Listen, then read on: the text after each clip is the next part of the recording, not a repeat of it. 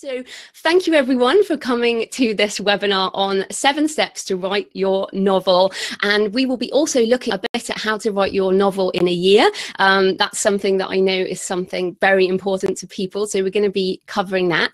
Now this evening I will be doing a presentation. So I will be disappearing in a minute and you'll see some slides and you'll hear my voice.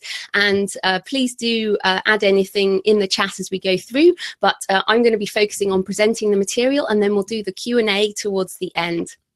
So very excited about this evening. So I will put my slides up and we will get on with it. So welcome to this webinar on 7 steps to write your novel. And I'm here, I mean, many of you are here because you're already on my email list, but I just wanted to kind of start by, where I am now is, I have, I think, 12 novels, and I've just written number 13, and I've got nonfiction, and, I make my living this way. But I wanted to take you back because the whole point of this webinar is to really go back to the beginning. And I started writing nonfiction in 2008, and then I started writing my first novel in 2009. And then the picture in the middle there is me in 2011 with my first book, Pentecost, which I re-released as Stone of Fire a couple of years ago. And that's an interesting question in itself.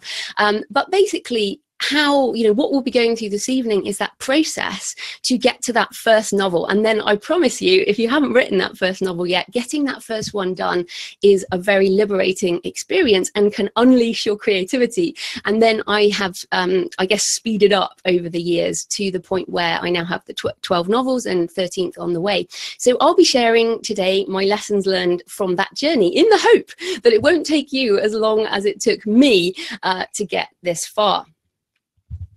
Okay, so this is what we're going to go through.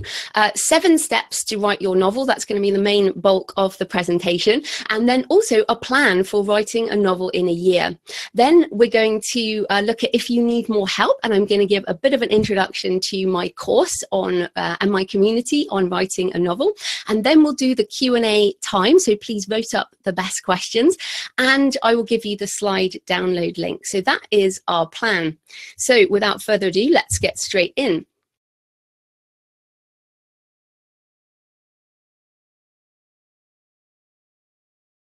Like an iceberg. And the reason I say this is because this is only an hour. So obviously we are not going to make it through every single thing you need to be the most amazing novelist in the whole world.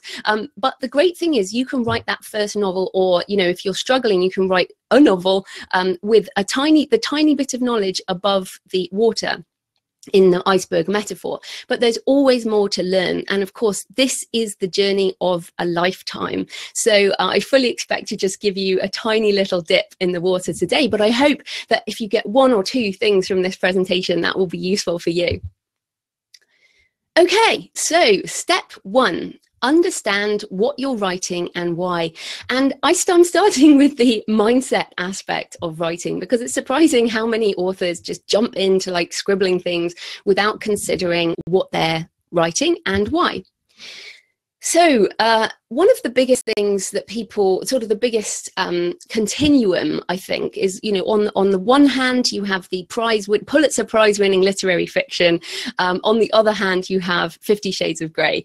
And I put a quote there that is on there: terrible writing, but I can't put it down. Over 100 million copies sold of 50 Shades of Grey. So it's a great example of a definition of success, which was pleasing readers and making money.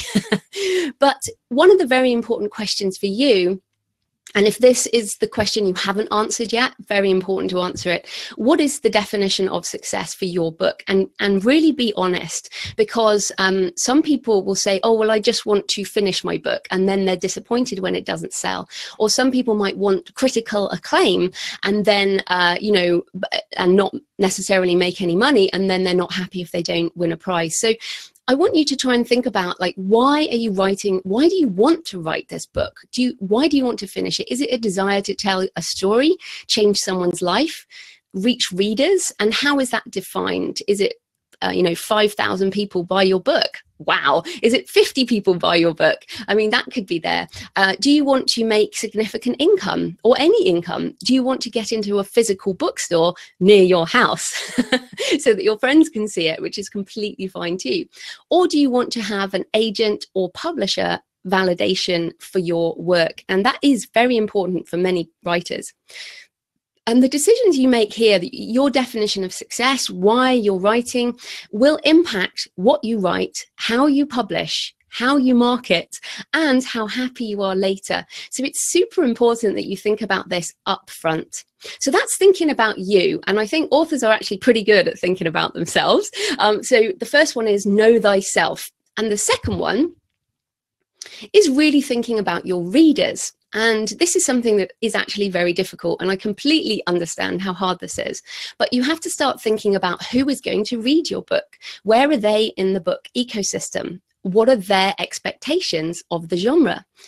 And the only way to do this, I've found, because when I first started, and I've got to say I got this wrong. When I started writing, I titled that first book Pentecost. Now it is more like a Dan Brown book, and Stone of Fire, which it became, is a much better title for it because it's not a Christian book, and many people thought it was because of the title. I didn't think deeply enough about my potential readers. So I want you to consider, what are the 5 to 10 best-selling or award-winning books that are similar to the story you want to write? And I would suggest the authors are alive. I met an author last night, actually, whose favorite author was Vladimir Nabokov. And I said, you know, to be fair, you can't actually emulate Nabokov these days. You have to find a better role model. So, but his goal was to win awards. So I said, brilliant, you know, go ahead. Traditional publishing might be best. So when you're thinking about these different things, you can absolutely write what you love and write what's on your heart. But if your definition of success involves making some income, you have to also write something that will find an audience. And that's why you can see some very good examples of genre here. Nicholas Sparks is obviously romance. You know what you're going to get in that book, although knowing Sparks, there might be some weeping as well. George R.R. Martin, a sword there. Even if you didn't know Game of Thrones, you should know that that is fantasy or historical fiction. And then Stephen King, The Shining, very dark, covers for horror/thriller. So those are some of the first few things that you've got to understand. And I'm just going to quickly check in the comments. Hopefully everyone can still see. Yeah, looks like nobody's complaining. So excellent. We'll carry on. Okay, so let's go back to this. So the second thing, and yes, I am going fast through these, but we do have quite a lot to get through in just the hour. So after you've decided what your definition of success is and why you are writing, you should have a few things written down on your list there. The next thing is to fill your creative well. And this is very interesting because it's one of the things that is responsible for, and I say inverted commas, writer's block, because often writer's block, especially with a first novel, is about filling your creative well. So putting stuff in your head so your subconscious mind or your conscious mind can turn it into other things so you can then output it into a book. So if you do not put stuff in your head, how do you expect to put stuff out your head? And many authors get worried about being original at this point. And of course, there is no originality. Originality is actually taking things that exist in the world and combining them in new ways. So you're never going to be completely original, and that's fine because readers often want something that's like this type of thing, but a little bit different. So you should be reading tons of books. You should be, watching great stuff on film and TV and going, oh, I really want to write something like that, but I wish it was like this. And then, that will help you fill your creative well. And this is something I learned as well over time, and got some pictures here from my London Psychic trilogy of tattoos and body modification.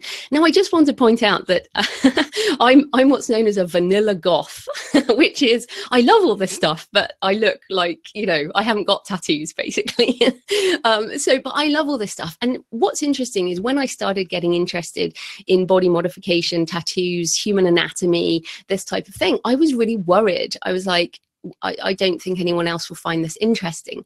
But actually, what's fascinating is if you follow your curiosity, if you are honest about what fascinates you, you will attract people who are fascinated by the same stuff.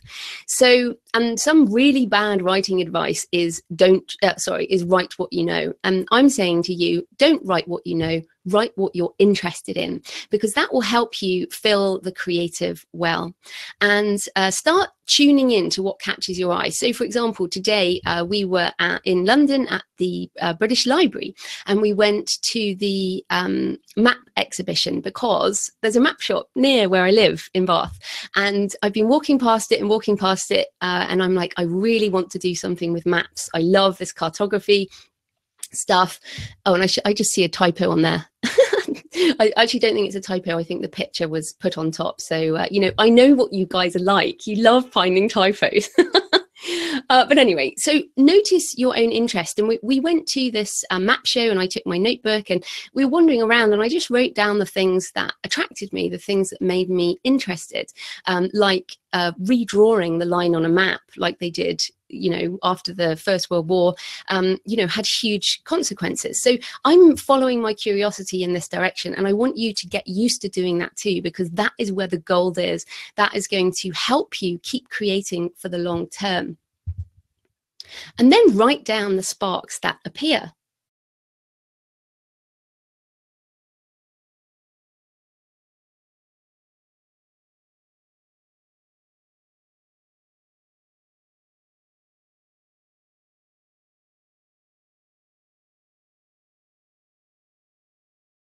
And just little notes that I thought as I was looking at this, or the colors that stood out, or the, you know, the fact that you can turn a 3D world into a flat document, you know, just really interesting things. So I use, I have Moleskine and Leuchtturm notebooks, and I know there was a little bit of a discussion over notebooks in the chat earlier.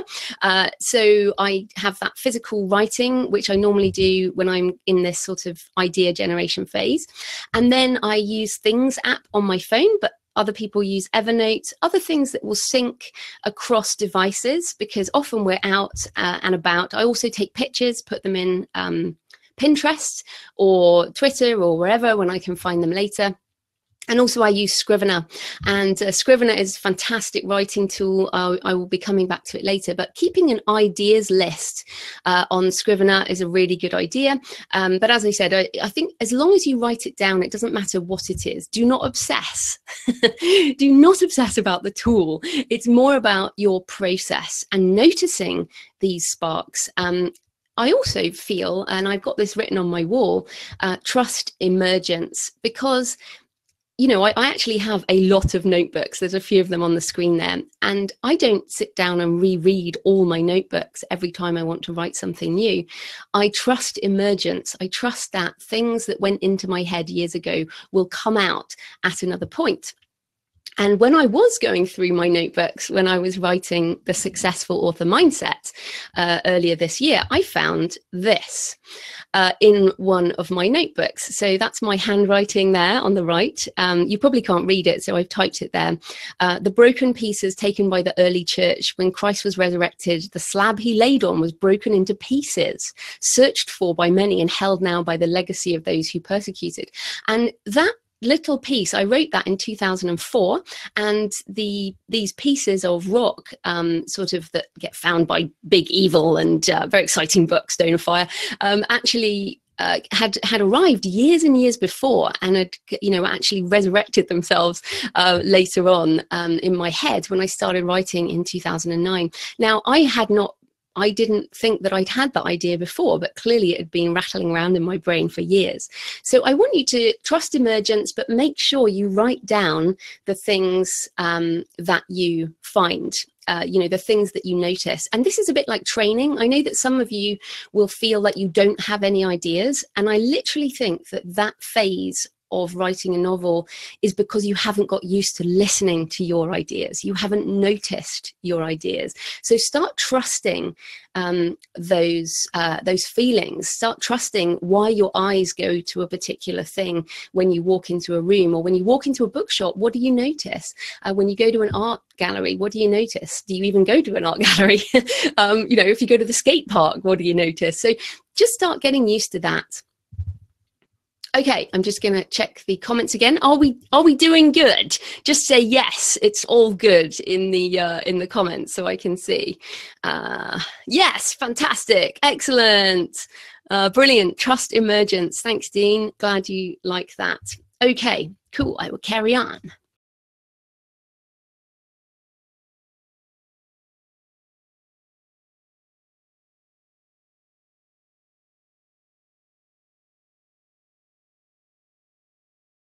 But I know that this is not a non-fiction book about how maps work. So I have to think about writing a story, not just a pile of words. And my research and my notes, they're just a pile of words. And what's interesting is that a professional editor I interviewed on the podcast, Harry DeWolf, he said that the biggest problem he finds with manuscripts from first-time authors is they give me a load of typing instead of a story. And this might literally be 100,000 words of typing, not a story. The prize-winning literary fiction writer Flannery O'Connor said, most people know what a story is until they sit down to write one. And I wanted to put that here because, again, when you're starting out writing fiction, you think because you read thousands of books that it will just be, you know, it will just happen, that you'll just naturally be able to, you know, put it all out there. But actually, it is difficult to write a story. It's not something that you naturally do. You actually have to learn a few things. And when you learn these things, it becomes a lot easier. So start thinking about, what do you love about your favorite books as a reader? And I'm using The Hunger Games as an example because many people will have seen the films, even if they haven't read the book. And I think The Hunger Games is a perfect example of a story, you know, and a story as in, you know, there's a character, something happens, there's an arc, there's, you know, it wraps up at the end. You feel satisfied when you go through The Hunger Games as a book or a film. So these are the questions to start thinking about, you know, when you consider your most favorite books, preferably ones that are similar to a book you want to write. So The Hunger Games is a kind of, it's YA, but it's actually a thriller. You know, yeah, it's pretty much a thriller. So how do the books begin and end? And here, of course, we've got, you know, Katniss would have been fine carrying on shooting rabbits in the woods with Gale until Prim is chosen for the reaping. And then the story begins. That's the inciting incident. And what is it about the character or the plot or the setting that keeps you reading? And that's really important too. Like, what is it? What do you love about these characters? And of course, Katniss, you know, wants to save her sister, and then she wants to save her district. And then, you know, it's kind of like saving the world. She's a hero, even though she's, you know, not perfect. And that's important too. What is it about the plot, the setting? Why do you want to turn the pages? What keeps you interested? And that doesn't need to be, you know, explosions or anything. It can be character development. So, you know, depends on the type of genre. Is the book a series? Do you want to read more of that character? And this is really good for later on. And why do you crave these types of books? What emotional resonance does this book give you? Then it's about getting to grips with story structure. And of course, this is a massive topic. So I'm just giving you the real basics. And you would have seen this, I'm sure. One of the hallmarks of new writers or people writing fiction for the first time is how many books you have on writing. So I dare say you've all actually seen this type of story structure before, but I found that it didn't make sense to me for a long time. And so really trying to keep it simple. But, you know, you can see the ordinary world, Katniss is there shooting rabbits, the inciting incident, Prim is picked for the reaping, Katniss goes instead of her. And now we know what the story is. We know that the climax has to be, does Katniss survive the Hunger Games? And then how does she return to the real world? So that's how it's going to work. And some people have been, have questioned, how do I know when my story's finished? And this is partly to do with story structure. So if the inciting incident is, Prim is chosen for the reaping, Katniss goes instead, what is the inevitable conclusion? She has to tackle the Hunger Games, the rising obstacles, and then there will have to be a big climax. Will she make it through? So does she achieve the goal of what she wants to? What's stopping her? Who's stopping her? Will she make it through? That's basically the idea of structure, is helping you design a better story that satisfies the reader, because, you know, there are these human elements that we all resonate with. And when a story works, it really works. You know, going back to 50 Shades of Grey, you know, she's a good storyteller, even if she's not a great writer. So structure and boundaries help you become more creative. And that's really important, because I know a lot of people resist some of this structure, but don't resist it. Let it help you.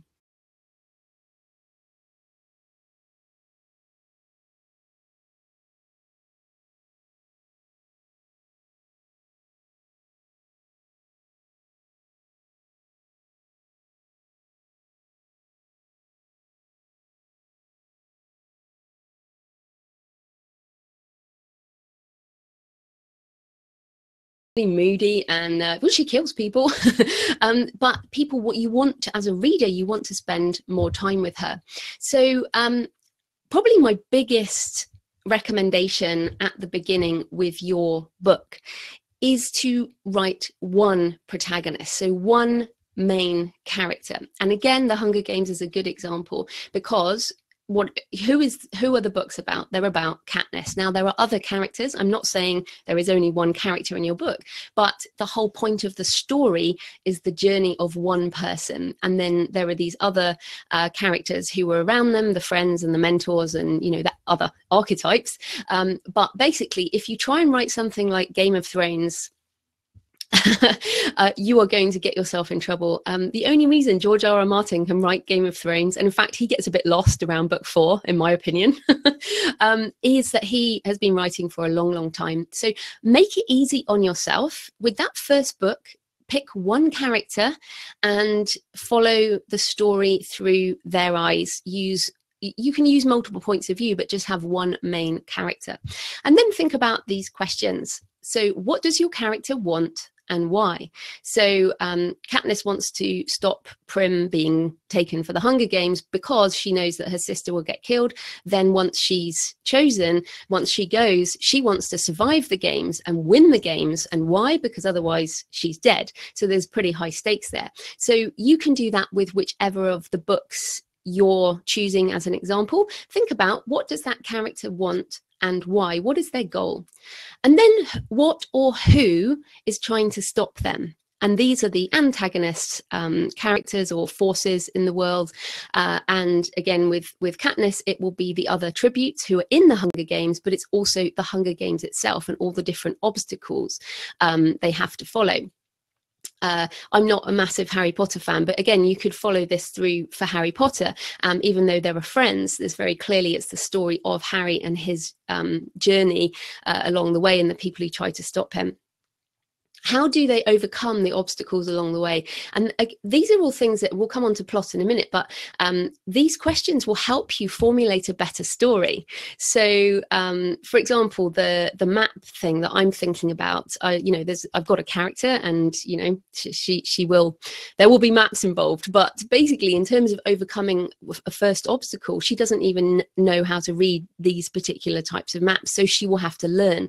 And that is an interesting thing they also do in the Hunger Games. Katniss can use the bow and arrow, but she also has to learn some of the other things that go on in the games. She also has to work with other people. She also has to commit some violent acts along the way. So all the type of human things that we do, we create alliances, we have conflict, we have family and friends, and all those different aspects of human life, basically. And then how is your character changed as a result of the journey? What is different in their life by the end?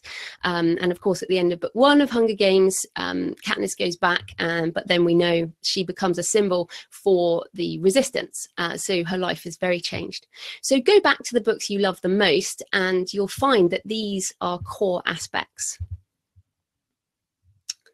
Okay, so let's talk about plot. I know we're going super fast, but my aim tonight is to really give you that tip of the iceberg and a whole load of questions for you to go away and think about your own book.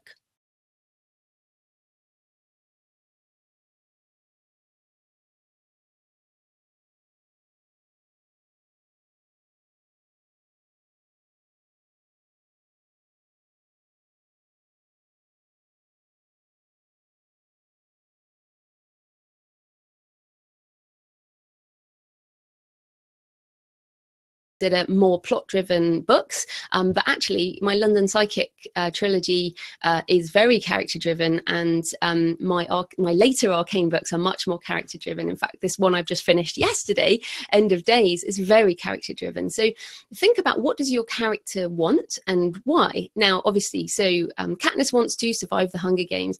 So how do we have plot around that? Well, how do we try and stop them achieving what they want? So as soon as you've answered that question, what does my character want? You can then throw stuff at them. So try and stop them getting what they want. And who is stopping them get what they want? And how do they overcome the things that are thrown at them? And how do they change each time? So, you know, Katniss is this super independent person, but in order to overcome some of the obstacles, she has to make alliances, first of all with the younger girl and then with Peter. And she has to learn these new ways of being, which means she inevitably has character development. So I want you to think about plot in that way. And if you have ideas for plot that are not related to character, then that's fine too. I have some examples here. Setting. So I'm someone who loves setting. I get a lot of ideas from setting. And this example here, the Taj Mahal, Destroyer of Worlds. So basically, I wanted to write a book about this particular figure, the Shiva Nataraja, who destroys the world. I want it set in India. I need to use the Taj Mahal.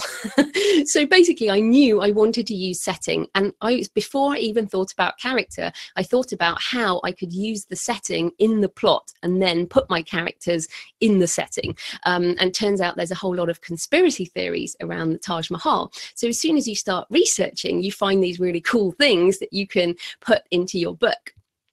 Because setting is the other really important thing about plot. You can't just have characters talking to each other in an empty white room. And this is another classic mistake of early writers. You know, they'll just have some dialogue and it's like, yeah, but where are they? You need sensory detail. What does it smell like? What are the sounds? What can you see? What colors are there? Who else is there? You know, that type of thing needs to go on. There needs to be action. There needs to be plot in a setting, in somewhere specific. Now, the other example I've got here, if those of you who don't recognize it, is in Game of Thrones. This is the Wall, which, if you don't know, is a big wall at the top of the territory, and kept out the wildlings and now keeps out the really bad snow people. Very interesting setting, because you've got the defense of the realm by the wall. You've got the Knights of the Watch, who basically have gone there to serve and to keep the bad guys out. And they've this brilliant kind of snowy, freezing landscape, which brings so much conflict to the scenes that are written at that location. So I really think that setting can be very important, and certainly it is for me. So I hope that will give you some ideas around plot. Okay, just going to check back in with you all again on the comments. How are we doing? Just say whether you are good in the comments.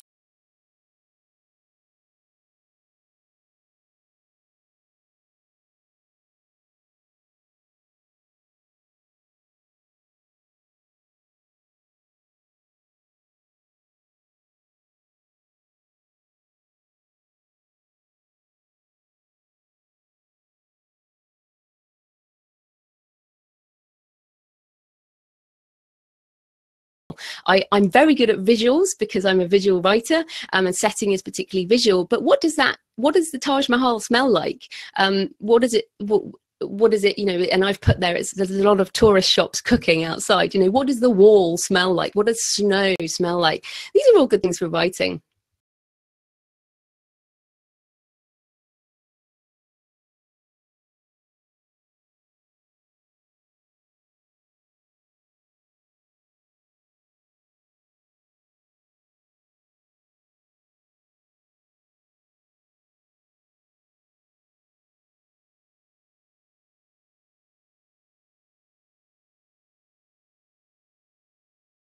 To think about getting the words on the page for your first draft.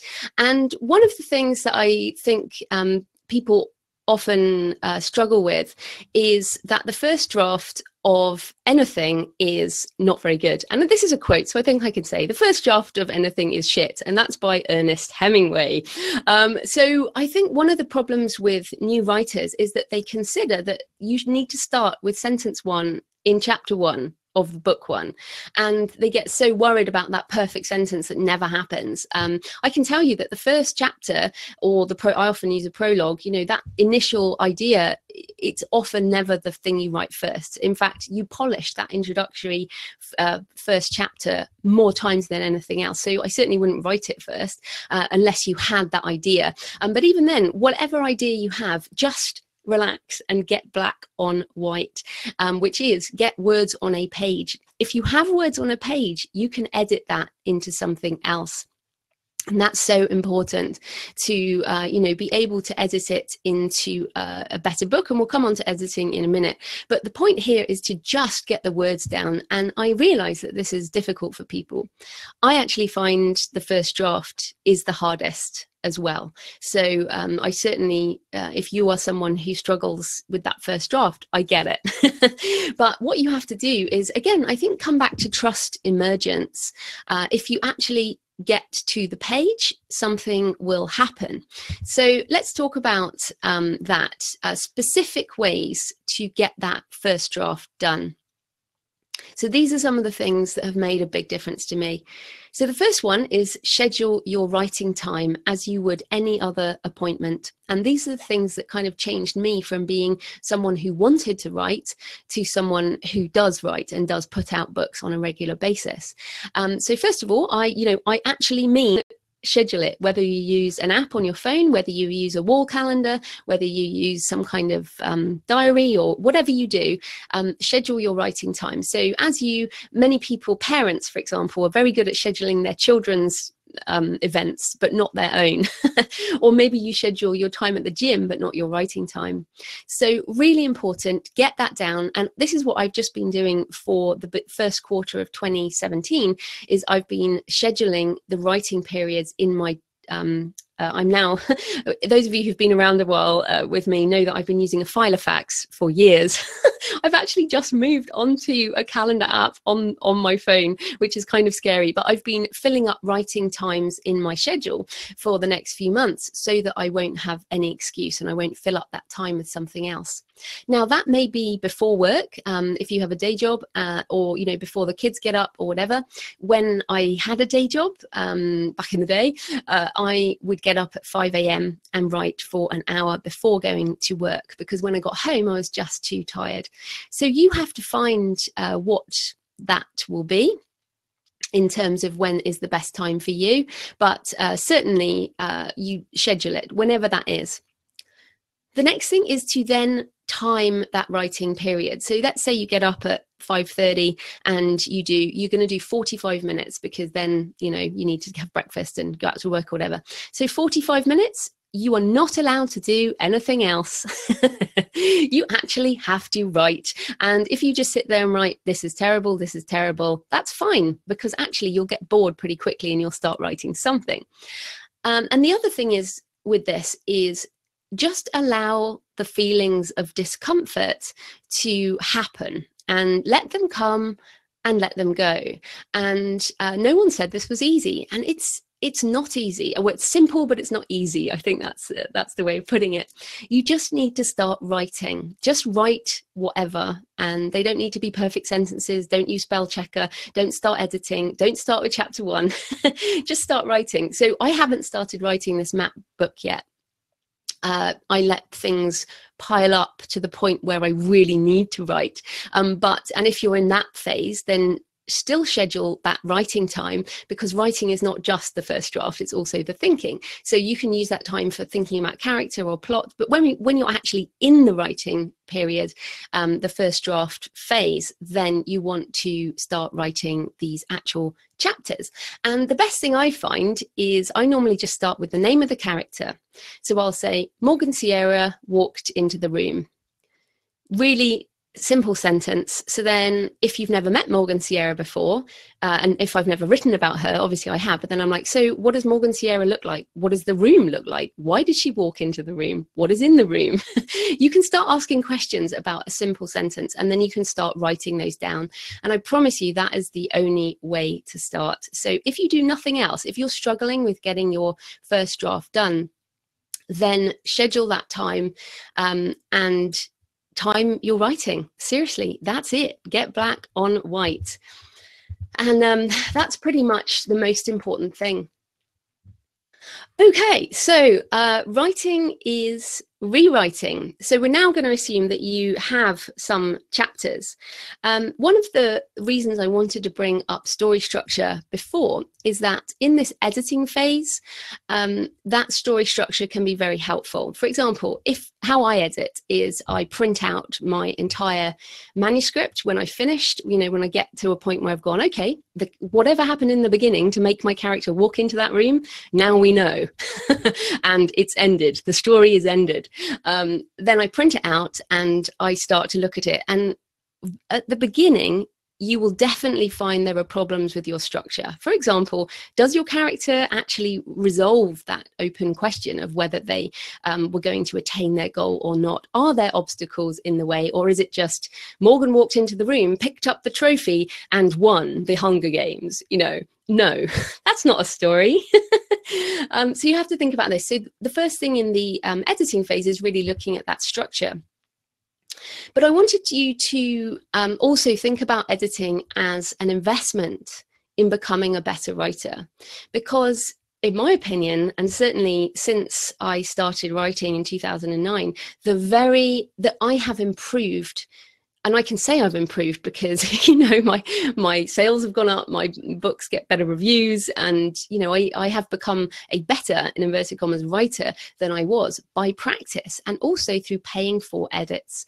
And of course, I have a list if you need an edit at thecreativepenn.com/editors. But these are the types of edit that I want you to consider.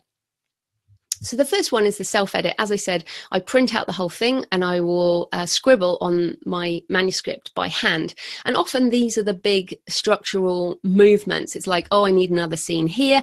I often will write a couple of scenes in one character's point of view, and then I will intersperse it later. So there'll be a Morgan chapter, and then there'll be a baddie chapter, and then there's a Morgan chapter and a baddie chapter, because each time you can have a cliffhanger that will take them over into the next chapter. It's like the reader goes, oh, I want to know what happens next, and then you take them somewhere else.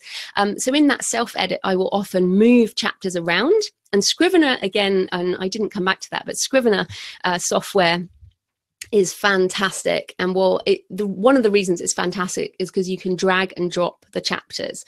So you don't have to write in order. And that was probably the biggest change for me between book 1 and book 2.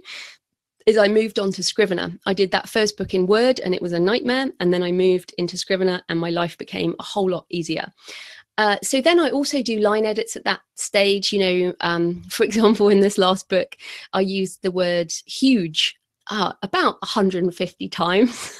And often you only notice that later. I might have been sitting there going, oh, I need another word, but I'll just write huge because I'm in my first draft. Or everything was green, like literally everything was green everywhere. It was like the Wizard of Oz. So I had to go through and change color schemes. Things like everyone's eyes were green. You can't have every character in a book have green eyes. That just doesn't work. So these are the things you pick up when you self-edit. And I then will get my self-edit to a point where I can't see any more issues, or I'm so sick of it, I need someone else to feedback. And then with a number of books, I've had structural or story edits, and I still get these for my books because I find these the most useful things in terms of my own improvement. So that structural or story edit will often just be a report. It will be, maybe a couple of pages or 10 pages on what you can do to improve your story. And at the beginning with that first novel, or if you're still in your early phases, that can be really good. Then there's the line edit or the copy edit, which is that classic red pen line by line rewrite thing. And that can be very stressful for a new author. I remember getting it for my first novel and being kind of devastated. But what you have to remember is that the whole point of an editor is to make your writing better. And that's what you're paying for. And I would say that editors are like, a bit like dating. You don't necessarily find your perfect editor on that first edit, but over time you will find people. And I've used a lot of different editors. I just consider it part of the investment in becoming a better writer. And then just before you publish, if you self-publish, then I always get a separate proofread from a separate person, and that is the final typos and grammar. Because you've done all these other rewrites, you need to make sure they're fixed up before you publish. If you have a publishing deal, I do suggest you go all the way through to copy edit, because even though they will give you another edit, these days traditional publishers will only pick up good manuscripts that have been through this type of process already.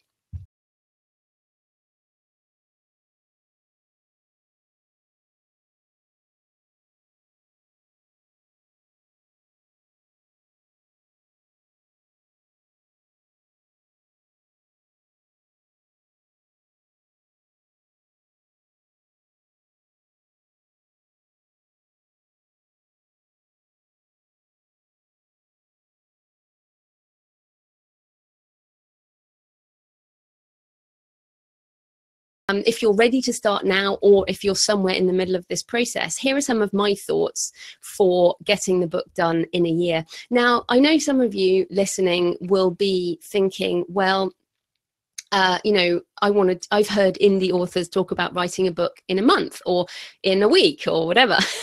And I would say to you, many of those people have been writing books for years, or they are not necessarily, they're I'm not going to comment any further than that, but often people who are writing that fast understand story structure and have some kind of process to follow. If you're at the beginning of your journey, this is more like the timeline you will be looking at. And in fact, for me, that first novel took 15 months from sort of that first NaNoWriMo in November 2009 to getting the book out in April 2011. So by making it to a year, I'm assuming you've done a bit of work already. So here's how I would split it up. So first of all, I would say that the idea phase, and I've overlapped it with the first draft because this is what happens to me. I start getting ideas. So this map thing, and I mean, I keep saying map thing and you'll be thinking that I don't have a clue. I don't really have a clue right now. For me, it literally is this big idea. But tomorrow morning in my writing session, I'm going to start thinking about who the main character is and what does she want. And as soon as I get that, I will then start to have some more ideas. And at some point, you need to stop doing research and coming up with ideas and start writing that first draft. And that's why I've overlapped it there, because as soon as you have enough ideas to get started with the writing, as soon as you have a character and a character who, and you know what that character wants, you'll start getting some ideas about what will stop them. You know where it's going to be set. You know the genre. Then I would suggest you do start writing. And I've given you 7 to 9 months to write that first draft, with the assumption that you are not a full-time author and you are fitting this in around the rest of your life. Now, that might seem a long time, but it will go really fast. So I'm going to give you some how that will break down in a minute. But basically, no excuses, finish the draft. And I know many of you on the call will have notes. Maybe you even have a first draft, or maybe you just can't get that done. Well, this is the no excuses point. And if you're going through this process, actually set dates. So here we're saying that you will finish that first draft by the end of September 2017. And that's quite a big deal. So that might be a challenge, but you have to set yourself these goals. And if you don't set a goal, it's unlikely you will hit that goal because you won't have one. So I had said that I would publish my book by my birthday in 2011, which was in March, and I made it in April. And if I hadn't, obviously I failed in inverted commas, but actually that was a success because it started me on the journey. Now, once you've got that first draft, you still need to do the self-editing, and I've put that at the end, and there's no overlap because that has to happen after you have finished your first draft. Do not try and edit your book before you finished that draft, seriously, that will hold you up, because you will realize that it's not so great and you'll start editing and you'll edit that paragraph again and again, and it will be very difficult. So my recommendation, especially for that first novel, until you kind of get hold of your own process, is to you know, spend that time self-editing separately. And then after that, that's the year you will have finished a manuscript, and then you'll be looking for an editor and going through whichever publishing process you want. But that is how I would do a book in a year. Now, just to break that down even further, to get that draft written, you have to look at how many words you're aiming for. And this, it will depend. I mean, you could just aim for a novella, which is a short novel. So if you've read My Day of the Vikings or One Day in Budapest, they're novellas, and they're around 27,000 words. Now that's great. It's much easier to write a novella versus romance novels are around 50,000. Epic fantasy can be sort of 130,000 words or even more. And my thrillers are normally around 60 to 80,000. And that's a kind of James Patterson length thriller, which is fine for my genre. So have an idea of how many words you're aiming for. And then I've broken it down here. So we're going to say 70,000 words, 7 months, and I'm saying 3 sessions a week. So that gives us 84 writing sessions in total over 7 months, which means you only have to do 833 words per session to complete that first draft. And if you use Scrivener, you can set all these goals and targets, and it will calculate how many you've got left and whether you're on track. And that really, really helps. So you can do around 833 words in an hour or an hour and a half if you're, you know, a little bit slower. You know, at where I am now after 13 novels is I do kind of 2,000 words an hour. But, you know, I'm just saying, if you can give it an hour, you should be able to manage 833 words. And if you do that, you will have written a draft, which is pretty exciting. So the main thing there is that's 3 sessions a week, 3 hours a week. Can you commit 3 hours a week for actually writing? And that is the big question. That is what is going to make a difference for you. And if you can't commit 3 hours a week, then why not? And what is stopping you? And this is the big question, because you need to be honest about this. What is stopping you? Is it your mindset? Is it that you literally, you know, can't give anything else up? Maybe you have to give up something, another hobby. Maybe you have to stop going out in the evenings or stop watching TV. What are you willing to give up to achieve your goal of writing a novel? And how much do you want this?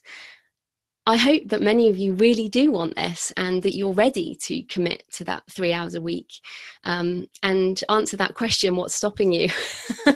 Because that's my challenge, and that's what I wanted to go through with you this evening, is how you can actually write your novel. So, are you ready?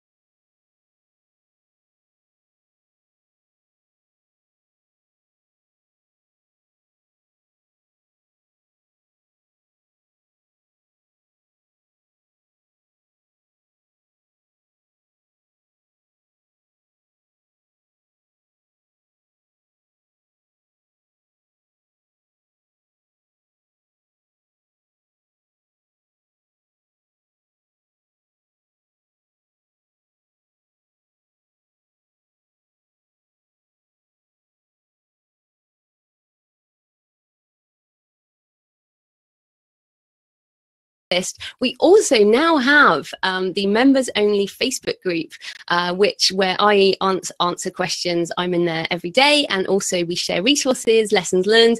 You can network with other authors who are going through the journey at the same time as you are, so you know you're not alone. And really great. And I wasn't going to do it, but so many people wanted a Facebook group, so we have one now, and I can answer questions in a lot more detail when they're in that kind of forum. There's also bonus interviews with various industry experts, including things like writer's block and story structure. And there are video lessons, audio downloads, slides in PDF, and lots of extra materials. And you can watch on any device, and you can download it too, so you don't have streaming errors. And of course, it's self-paced, so you can go through it quickly or take it slow, and you get lifetime access, and everything I update over time. And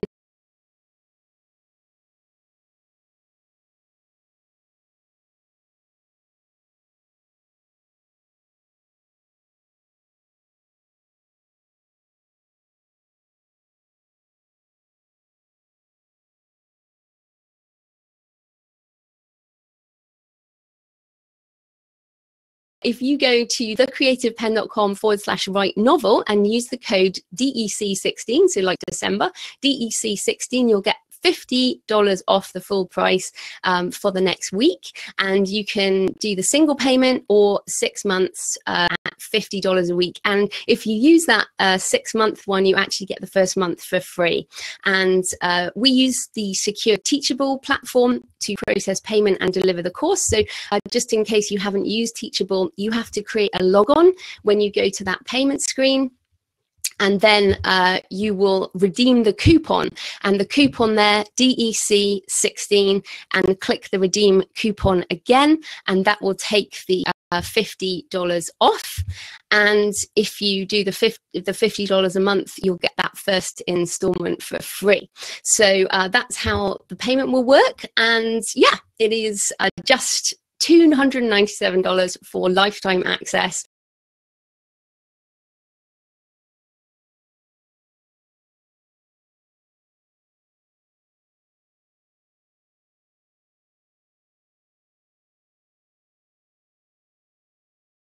See how it goes. Okay, so we are now going to move into the Q&A.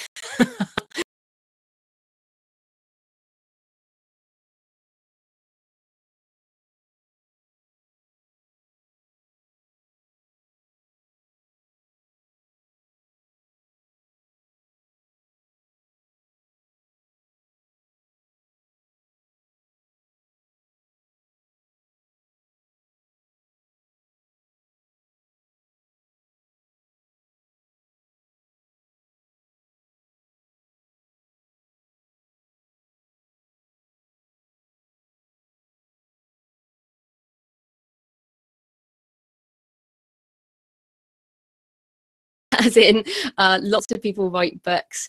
Yeah, but in terms of the process that has been refined and honed, I did actually want to mention that at thecreativepenn.com/write novel, I have all the posts from when I actually wrote that first novel, and there are videos there which are hilarious when I realize things like what point of view means. So the biggest difference between writing a first novel and a second novel is that literally when you write that first novel, you don't know what you don't know. Like, you think you understand point of view until you try and write a chapter in a point of view, and you realize that you're head hopping, or you're getting it wrong, or all this different type of stuff that you didn't even know before. Or things like setting.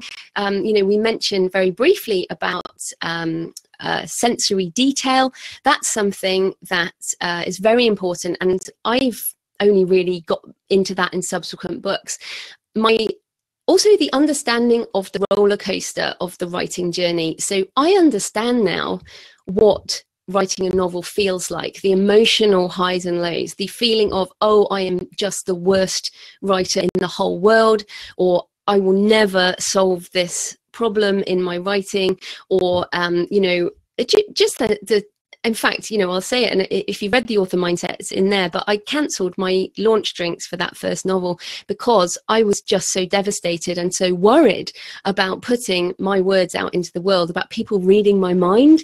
And so it was really very hard to bare your soul to the world. But what I would also say is that it is one of the most important things. And I actually think that first novel can change your own life and can really help release a lot of creative blocks in a way, because once you've got rid of that first book, once that's come out of you onto the page, you'll get so many more ideas. So probably the difference is understanding things like story structure, understanding the elements of the novel that you have to learn with that first book and then improve over time, and also understanding the emotional journey is completely normal, and the self-doubt and all those aspects that go along with it.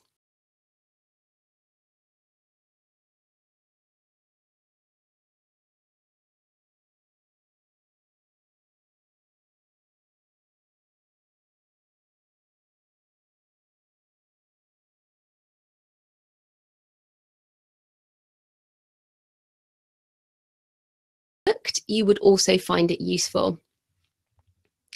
So the next question, do you write multiple books a year and at the same time? How do you juggle several projects and not get confused? Do you plan or pants or do a mixture? If you plan, what is your process? What is a realistic writing publishing schedule? Okay, so basically I think, Kaylee, you have been listening to the people out there who are sort of writing tons and tons of books. So basically this year, I do this full time, right? I don't write fiction full time, but I don't have another job. This is my job.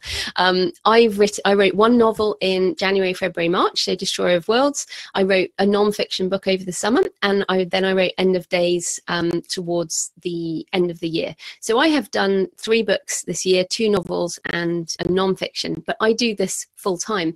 What I hope that also shows is that I don't do more than one at the same time. So I write my first draft. So when I did End of Days, I did that September, I think. So I just, for that whole month, every day I booked 3 hours in I would go to cafes, or I also went to a co-working space and basically went in there for 3 hours and I did my writing. So I don't get confused because I focus on finishing that specific project, that specific draft of the specific project. Really important. So, and then the other thing to remember while you're doing that is you will get loads of other ideas. So this map thing is a great example. This map shop, we've been living near this map shop for a year, and every time I walk past it, I've been like, oh, I'm really interested in that, but I won't go in, because if I go into that map shop, I will confuse my brain and I will start thinking about map stories. So I made myself not go in there, and the very day I finished the draft of End of Days, I went in the map shop. So I didn't allow myself to get caught up in ideas for a new book before I'd finished that one. Okay, so I hope that helps. And the point is, if you're writing your first novel, just try and park all your other ideas. So as I said, keep a notebook, keep your apps, whatever the app is that you use. I use Things app.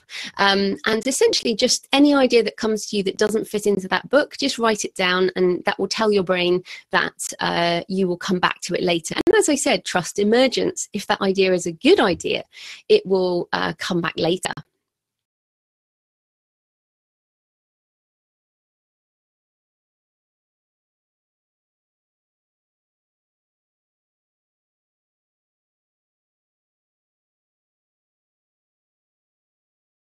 And that will get you to write your novel. And you agree with yourself that while you're in that particular cafe having that particular drink, you won't do anything but write.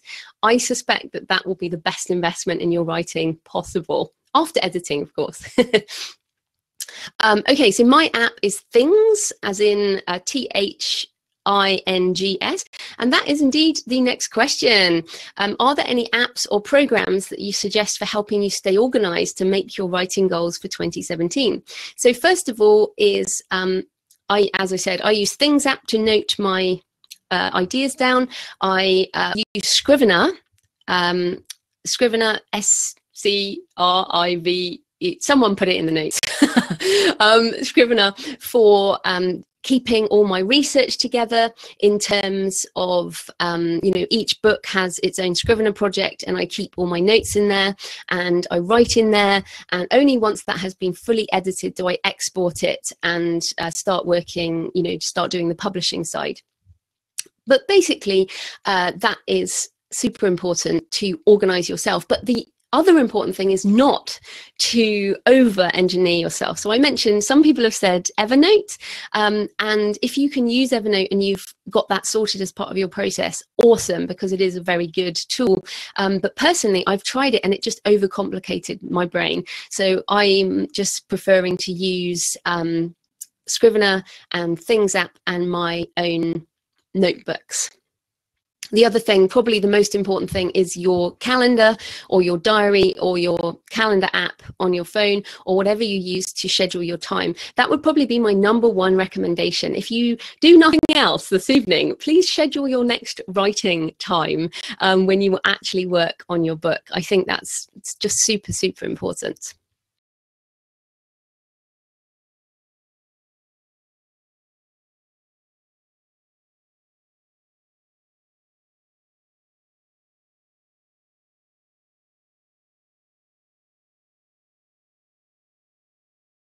It's really great, Di. And first of all, I write a lot of multicultural characters because my own family is multicultural, and I want my nieces and future nephews to see their own life in my characters. And I also think, and because I write all over the world, like Destroyer of Worlds has a lot of Indian characters in, it's important to research it by, I would say, reading books that are written by people of that racial background or culture.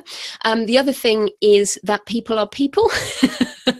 And, you know, you know, if I have a secret agent who happens to be African-American, which I do in One Day in New York, Naomi, my agent, is half African-American, half Native American. Now, I don't necessarily, I don't have either of those backgrounds, but she's a female secret agent in New York. She's pretty much, you know, has a lot in common with other people who've been in that situation. I write about murders that I have never committed. I write about things that are magic that never happened. So I want you to think about it on this kind of sliding scale. One, really great of you to even be thinking that you want to do this, and definitely reading books by people of that group is great. But secondly, you're writing a novel. So, you know, avoid stereotypes, but give it all you've got. You know, imagine, and people are people. They love their partners. They love their children. You know, they fight. You know, whatever. Just avoid caricatures that you assume are true. The other thing I found is to have beta readers. So when I wrote Risen Gods with Jay Thorne, I essentially, we wrote it about, and there were a couple of Maori New Zealander characters, and I asked on my podcast, is anybody out there a New Zealand Maori, and can you please read the book, like be a beta reader and comment? And indeed, I did have a guy read it, and he said, no, it's fine, you haven't offended anyone in a cultural manner. And I had an Indian lady read it for Destroyer of Worlds. So I really just try and make sure that I have somebody read it in a sort of beta reader point of view. But at the end of the day, we write fiction. So give it a go. But really great that you asked that. I appreciate it a lot.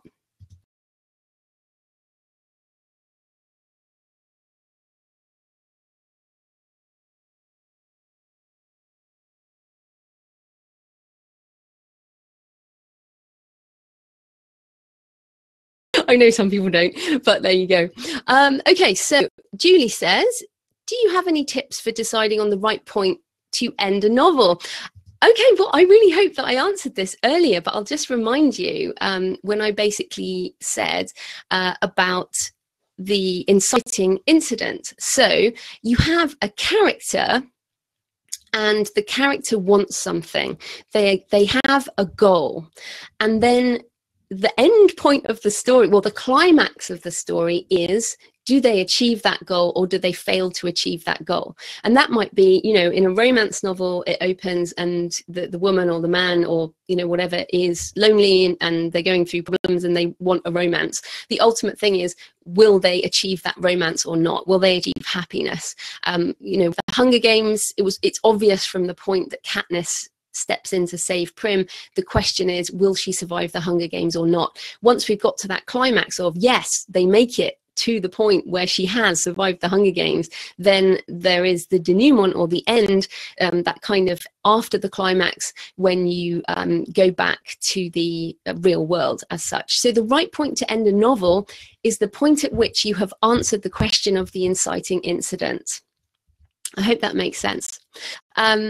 Yeah, so someone just asked there about, do you have a syllabus for the course? If you go to thecreativepenn.com/write novel, you'll get the list of things that's in there, or download the slides, and you will see the syllabus in the course there.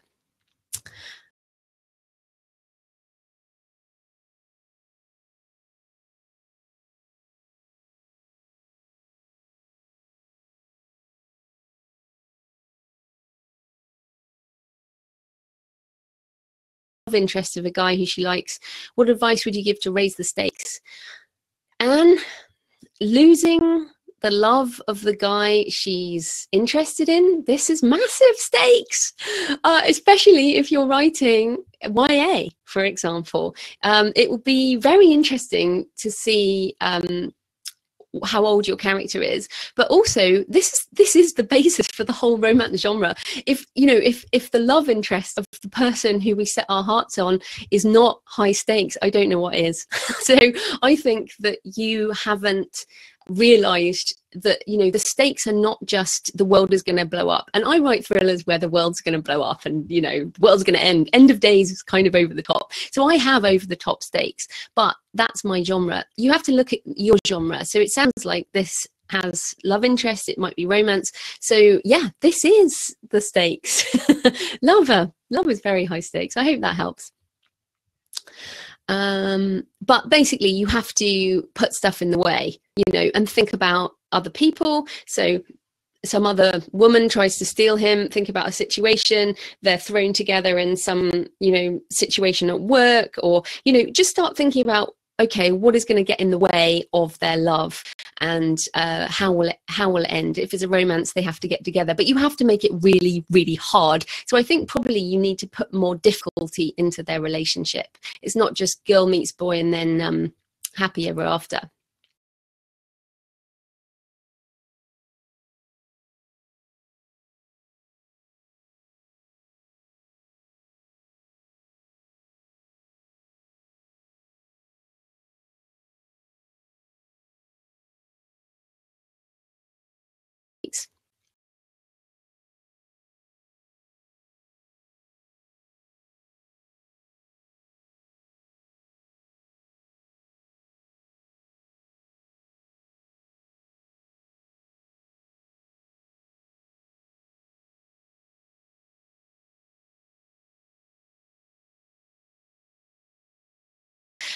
So how do you pick one to focus on? Well, first of all, just try and get down all the ideas. So like I've said, use an app, or use a document or something. Get every night, just download from your brain. And then some of it will not be big enough for a story. So for example, this map idea, that isn't a story. So in order to focus down on something, you have to decide what is going to keep my interest for the next year. What am I excited about reading? What can I not stop looking at? What do I really want to focus on? And then structure the story around that. And it may be that many of those ideas can come together in one story. So for example, I always do stuff with magic and demons in some way, supernatural stuff, and that will come into my map world in some way. But you pick the story that you're fascinated with and you can't do enough of, and make sure you write down that other stuff. But just say to your brain, thanks brain for that idea, but I'm just going to focus on this one for now. And yeah, you have to finish what you write. You have to finish a story, but it may be that story's a short story, so 5,000 words or something. It doesn't have to be a whole novel.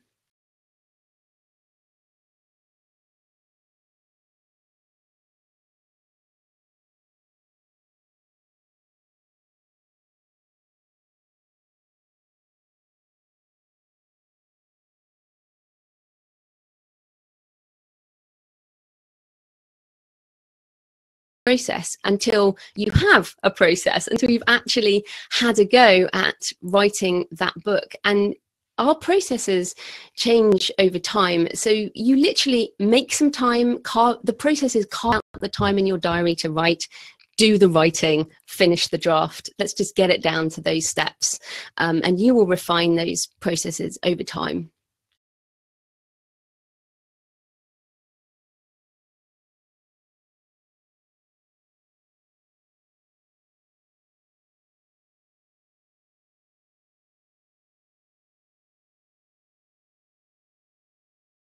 Time to read what you have, and as you read it, you will have to go through a bit of a editing section there, and see whether or not there's anything you can salvage. We all change over time, which is why writing that first draft in a specific period is a very good idea. Whereas, if you space it out over time, you do forget stuff. So if you're going to resume a project, print everything off, even if they're just one-liners and lots of notes. Read through and just scribble all over it and say, okay, so this, I'm saving this character, underline this and that and the other, and you will find bits you can use. Then go back to the story structure sort of idea, pull out your character, pull out what they want, and then get back to writing. So you can definitely resume a project, and I think it's a great idea.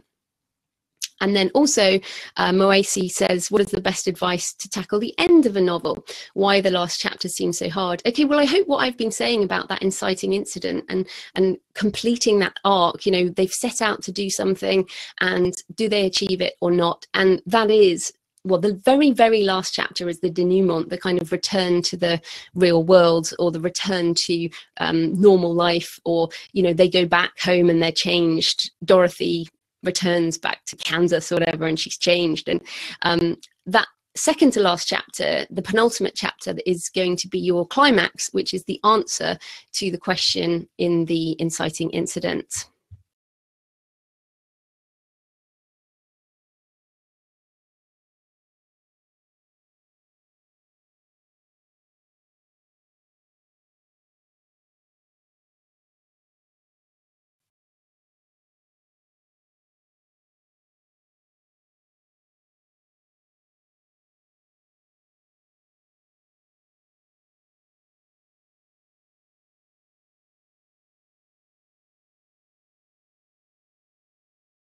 Time blocks for doing tasks like publishing or formatting, which are quite technical tasks, marketing. All of these are tasks that I do in different time blocks.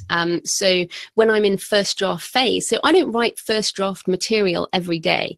I have times of the year when I'm ready, and I will spend a concentrated period writing that first draft, and then I'll move into the editing phase, and then I'll move into the publishing phase and that type of thing. So it's just about time blocks, and it's very important to schedule your creative time block when you are creative. So for me, that's in the morning, but for many people, it's often the middle of the night, or like the lunch hour, or whatever they can get. So definitely, if you want to get the book done, don't get so worried about publishing or marketing. Just get that first draft done. Or what I did with that first book is I would write before work, and then when I came home in the evening, I would do some of the marketing stuff when my brain was kind of more fried. Okay, so we are almost at the top of the hour. So so I think we're going to stop now. If you would like to send any questions about the course, please send it to support@thecreativepenn.com. And if you want to say anything to me, you can tweet me at The Creative Penn. Oh, here we go. It's all come through. Fantastic. Fantastic. Yes, got blog post ideas. Great session. Always useful. Thank you. And the slides, remember, you can download the slides, and I will send out an email with all of this, with recording and the slides tomorrow. So that is fantastic. So thank you all for being here. I really appreciated it. And I hope some of you will come and join me in the Facebook group and on the course. And in the meantime, I will say good night and wish you all happy novel writing over the next year. Okay, bye.